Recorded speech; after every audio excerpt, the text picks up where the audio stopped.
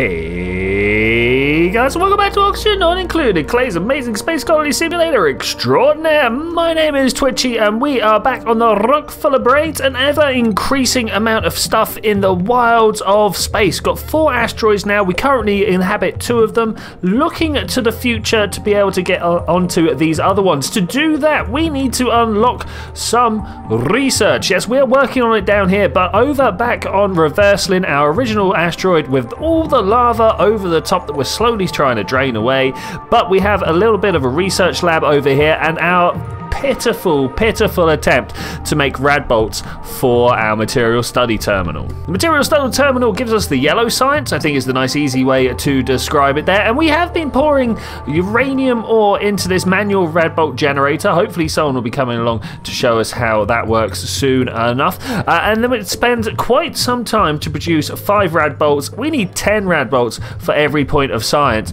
so we need to come up with a better way of doing that. In our radiation tab we've got the rad bolt generator, and we also have, as you could see from that green overlay, some plants over here that are quite radioactive, so maybe we can take care of that. Oh, I wonder whether any of these sleet wheat have been getting radio sized. I don't know, but to be able to take care of Weezewort, because of course we kind of want to surround the rad bolt generator entirely, so we're going to need to farm them, and to farm them we need phosphorite. Yes, where do you get phosphorite? Well, I mean, you can just dig it up. Let's speed Rutherford up here so we can see the little chain of causality here. Boom, it goes in, and we've now got 9.8 rad bolts. There's a small amount of rad bolts. We need to do better, and that's why we're going to do this.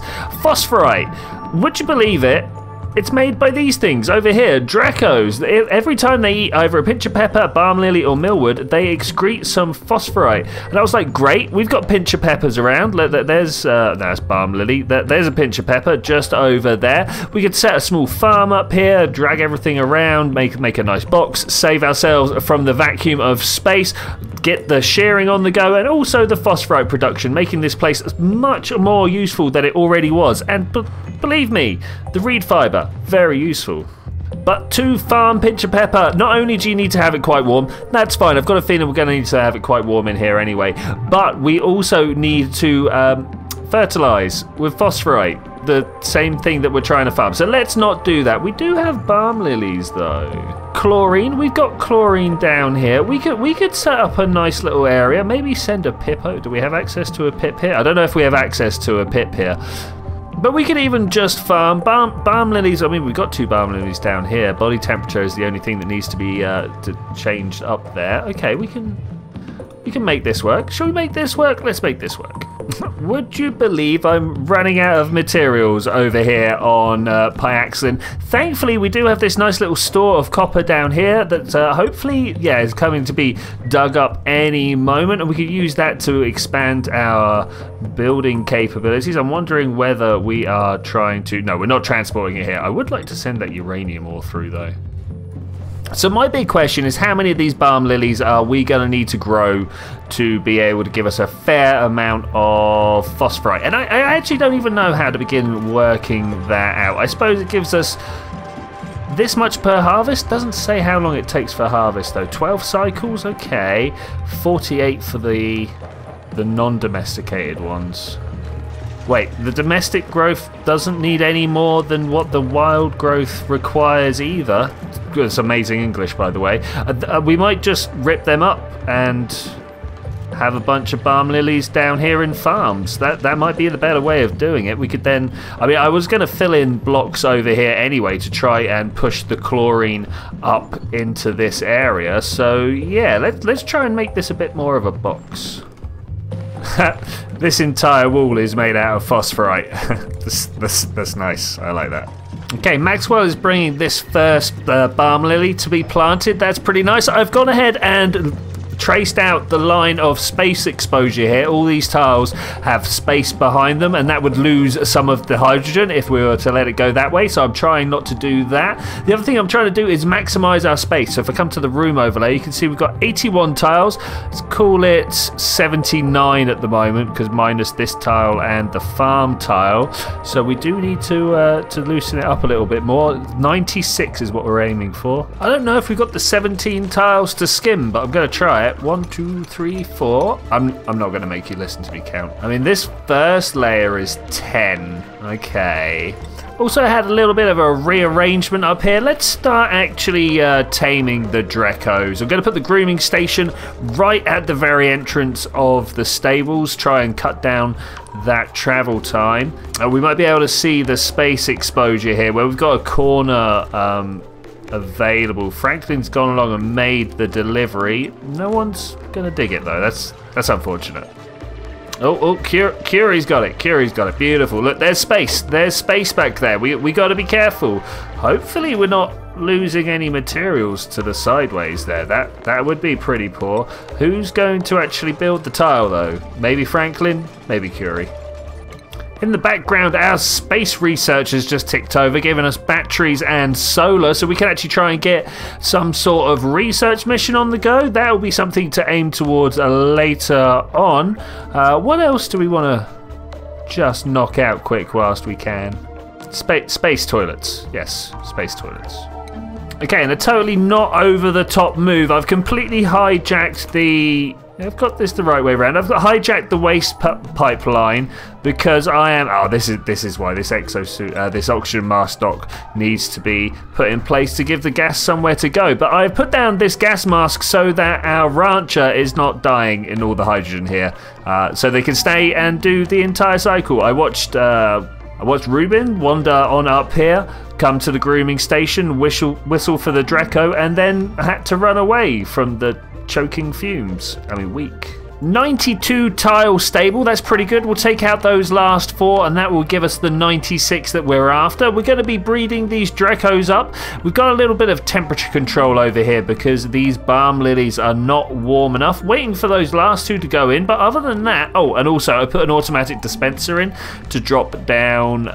That's it, it's in there somewhere. There's a little bit of bleach stone just leaking out enough chlorine to keep the balm lilies happy. With the oxygen mask also being put in place, I think we're done here. But something else that's been going on in the background as soon as that autosave is done, you can see that I've been going around and picking up all of the phosphorite. Unfortunately, I think most of the phosphorite's been going in there. Let's turn that one off because the other place I've been asking for it to go is across to reverseling. Yes, that's right. It's time to start concentrating on what we're going to do about making all of our rad bolts over here. We're definitely going to be like making a hole through... This is not the ideal way of doing it, but we're gonna do it this way anyway, and throwing some rad bolts through the side. I wonder if there's a better way. There's got to be a better way. For instance, can we turn this around? No, we can't. So really, we need to build a material study terminal like over here somewhere. No, Pip, no, unless you're gonna plant some more weezeworts, please stop. Okay, I think this is going to be the situation that we're going to go with. We're going to have a whole bunch of weezeworts in these farm tiles here. These radbolt generators are going to grab the radiation coming off of the weezeworts. Once again, just to remind you, look how green it is. Lots of radiation coming off of that. Fire it up through this diagonal and this straight up to the radbolt reflector, which will then fire to this radbolt reflector, which will fire straight down into the machine. I did go through a few other ideas before I settled on this one. I was trying to figure out whether I could get the weezeworts above so that we could fire directly down, though thus not having as many transport losses as the rad bolts travel from the generators to the reflector through the atmosphere, shall we say. As it travels through the atmosphere, there are losses to be had, and I would like to keep them down as minimal as possible. That's why I had also considered taking this tile out and firing it straight upwards, but unfortunately unfortunately, without this tile here, the Radbolt generator, the material study terminal, that's what it's actually called, wouldn't be operational. Rutherford, I need you to stop doing that, and I need people to come over here onto this. We have reached the maximum number of Radbolts, so we're just kind of wasting uranium right now. Let's move Rutherford off of there and see. It's the only thing he's going to do. Plank, can we get you up there? We do have stuff to be chewed up. It's specifically queued up to eat through these Radbolts. Doesn't look like it's going to work. There we go. We got Plank on it, and whilst Plank's on it, Boar's going to go around and do a whole bunch of deliveries. I think I might also, while we're at it, seal off this kitchen properly, just to make it look nice. Wow, we chewed through those incredibly quickly. All right, let's put the priorities up on these builds somewhat and see if we can't get people working on these rather than the Radbolt generators. What's Rutherford actually set up to do? Cooking supply, store meat, dig. Okay, that's fine. We'll follow Rutherford around for a little bit. Let's see what goes on for the rest of the day, shall we? And whilst we discover how Rutherford is actually the secret backbone of our original colony here, I would like to take a moment right here and thank the secret backbone of my channel. That's right, my patrons. Scrolling up the screen right now, you will see a list of names. A list of names of people that have taken the time out of the day and the money out of their wallet to make sure me and my shenanigans on the internet are funded enough to actually carry on going through the summer. Now that I'm not staying in university halls, these are the guys and girls that are funding the electricity, the very electrons that travel through the wires into the machine that I am talking to you on right now. So once again, from the very, very bottom of my heart, thank you so much. Thank you. Okay, that's the vast majority of pieces in place. Look at this guy putting Sleep Week down. That's not what we want. What we're going to do, of course, is go around and, you know what, I'm going to put it in the central tile first. Start putting all our Weezeworts down. Yes, indeed. This one should be able to irradiate both this Radbolt generator and this Radbolt generator over here, upwards, if you could. They both fire at this reflector. The reflector picks it up, fires it across this one, bam, bam, bam, around it goes. All right, beautiful, beautiful. Do you know what else I spotted whilst we were watching Rutherford run around? This. What happened here? I have no idea. I just suddenly am seeing water, so I've asked them to mop that up. I don't even know where it came from, if I'm to be honest. Okay, this Weezewort now producing radiation. It will bathe these two in 300. That's more than it was supposed to be. Okay, that's good. I forgot to power the thing. That's not the end of the world. I am wondering how much load we've got on this thing, though. Maybe we could do... Wow, look at this. This goes everywhere.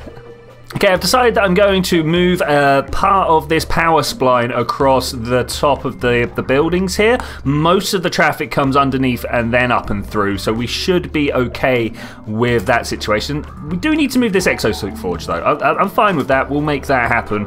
And then we'll put a new power... I think we'll just have a line of power transformers over this way. That might be the way to do it. We definitely then split this. I mean, it's not really doing much over here, is it? Okay, we'll have one of these coming down here. That's probably the easy way to do this, and then separate this off into its own unit. These guys down here, and then we could destroy these, and obviously this as well, and then pump the power into this lot.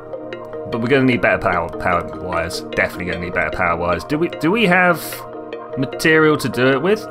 Maybe want to send some lead over. Find metal, lead. We've got an awful lot of lead over here on Pyaxlin. Can we see it somewhere? Not here. Let's have a look. Lead. I can type, really.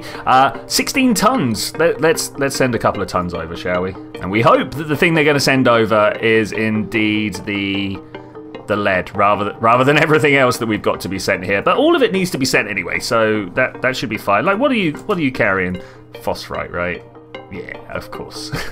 What we need over here is an arty supplier. That would be great. It just so happens that I've got a printing pod here. I've not looked at it. Let's have a look. Decorate farming. Close. Tidy mountain. Research cooking, decorating. I mean, they're good. They're not what I'm after, though, so we're going to take the sandstone for now. Oh, man, this is going to take a while to overhaul my power supply.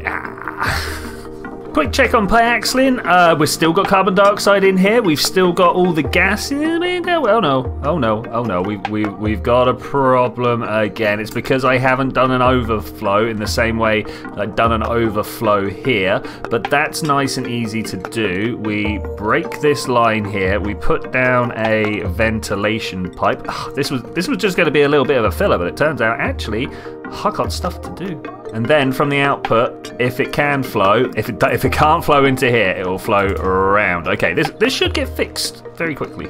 Okay, 4 or 5 cycles later, we've got most of the lead line put in place. Just waiting for these guys down the end here to be done. I'm just going to make sure it gets done with the highest of priorities because there's other things being set off that I need to deal with. When we were replacing the power line back here, you can see we were dropping copper ore on the floor, but we've got 2 smooth hatches in there. So any copper ore that got dropped down here is now copper, which then got ate by, was it the smooth hatch, or was it the stone hatch, or was it the regular hatch? I don't know, but the actual copper got eaten as well, which is a little annoying, hence why I've got them down to be destroyed. But other things need to happen first. Oh, speaking of, look, we've made our first rad bolt via the radiation from Wheezeworts. That's really cool. That's like really cool. Oh wait, we're not going to be able to put a Wheezewort here. We need to move these ones down 1. Okay, that's fine. It's not the end of the world. We're just going to move stuff. Okay, I'm changing the release number up to 55 rad bolts so that we get 2 deliveries of what should be 50 when it reaches the material study terminal. I have no idea what the losses are going to be over this distance, but that should give us a full material study to deal with there. Okay, we got some other problems kicking off, but these are nothing to worry about. I want to watch this happen now. Oh, one of them just went. Oh my gosh, did you see that? How many did we get through? How many? 48. Oh, maybe we need to turn them up by 2 more. I really want to watch this one go now. Let's speed her up and see if we can't watch this happen. 53. Give us 54. Okay, 55 is coming. I'm going to slow us down just a little. There it goes. Oh no. What a waste. Okay, so I'm going to turn this. Oh, it's only at 50. I wanted this at 55. Okay, that makes some sense. All right, that may be why we only got 48 through. So actually, we'd be getting too many. Maybe only 52 is what we needed, but I'm going to go with 55. That gives us a little bit of a buffer. Okay, Plank has just finished the research. This means we're on our way to doing any of this yellow research that we want to do. Let's finish off this glass blowing one. Even though we can't smelt glass right now. Hang about. Where is the glass? Here, superheated. You know what? Let's aim for glass forging. We're not going to be making glass until a little while, but I'm gonna do it. We're gonna make use of the rad bolts that are coming in. I'm not sure what we're gonna do with all these rad bolts when we have done all the research that we need to do. I don't know. But this is a beautiful setup. So my plan was to put 2 extra Wheezeworts under. I don't think we need it. I think what I'm gonna do is, if we have a look at the radiation here, I could put some radiation blocking materials like here and here. I wouldn't be able to put them underneath because my plan is to go along and fertilize from the underside, where the radiation is only like 100 rads per cycle, as opposed to the 300 rads at the top here. 400, yeah, okay, that might be the thing that we do, yes. I wonder if Klei's better at blocking rads than dirt. I mean, that's something to be checked out at some point. Farm tile, radiation blocking 60. Are any of these made out of Klei? Hang about, I'm gonna go find one. Okay, here's one in the Draco farm. This is made out of dirt. This one here, if we look at the properties, 60%, and then Klei, 50%. No, we're using the right material with the dirt. Okay, that's good. Well, not as good as plastic tiles, though, 68. But of course, we can't plant Wheezewort on plastic tiles, so we're just going to have to. Oh, there he goes again. Boom. I love that. That is great. But I think with that, I am going to say thank you very much for joining me for this adventure, ladies and gentlemen. Over the next day or so, I'm going to go around and decide which 4 Wheezeworts we're going to pick up and put into this system here. It's not going to be that one, because that's cooling my battery down.